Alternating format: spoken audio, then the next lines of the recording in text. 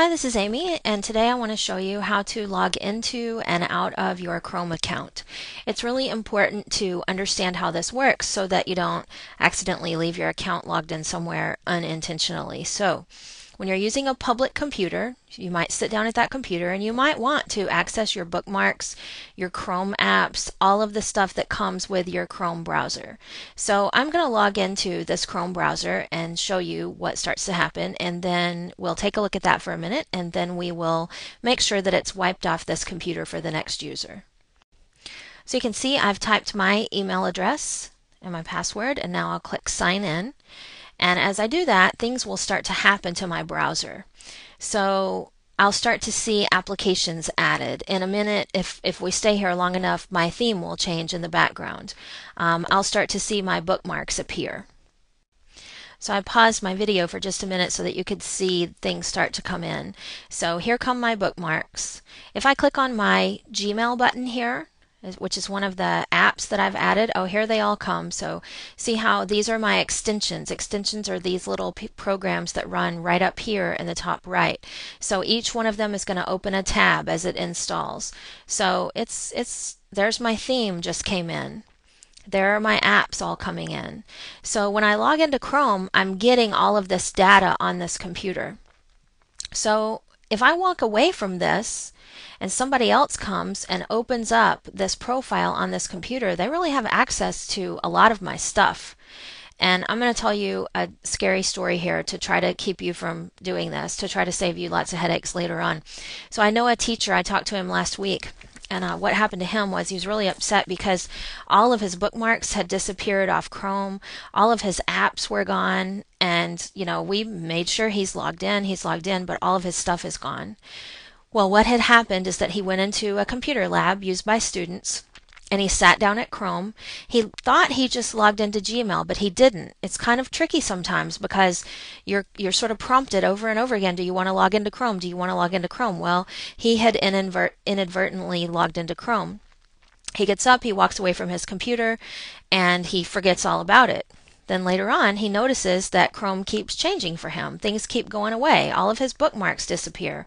All of his apps disappear. Well, what had happened is he left his account logged in. See how I'm logged in? You can tell there's my email address in the top right.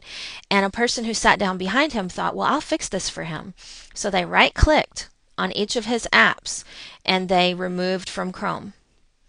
And they went to each of his bookmarks and they removed from Chrome. Well, every time they did that, all of the stuff on his browser is disappearing because it doesn't know. It thinks he's sitting down there logged in.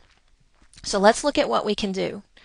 What we want to do when we walk away from Chrome, before we walk away from Chrome, we don't have to do all of this, click on my name and sign out and all that kind of stuff. It's really easy if you know what to do. So here's what we do. I'm going to move this over so you can see the menu. So these three little stripes up here, this is our menu. And what we're going to do is go into settings. So those things, we're going to call them the hot dogs. Those are the hot dogs up there. See, there are 3 hot dogs sitting there. And we're going to scroll down. And on yours, it's going to be even easier than mine is. You're just going to have one user there. This is it right here.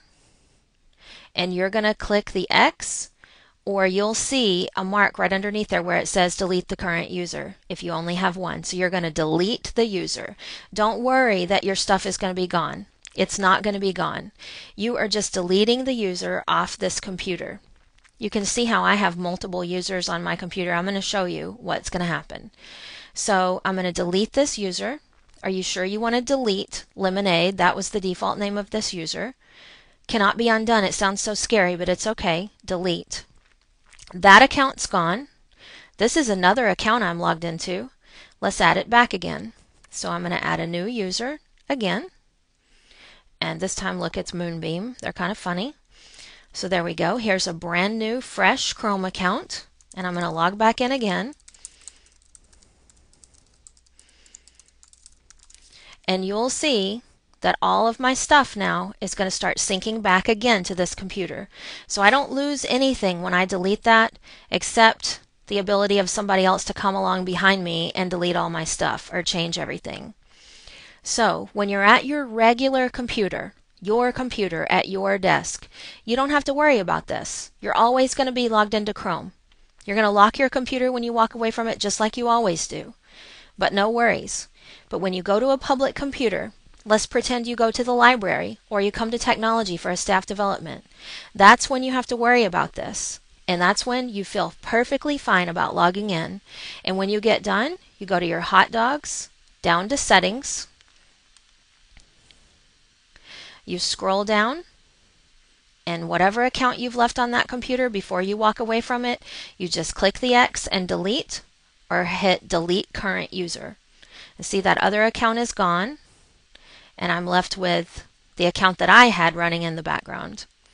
So I hope that helps and saves you a lot of trouble later on. That's how to delete a user in Chrome.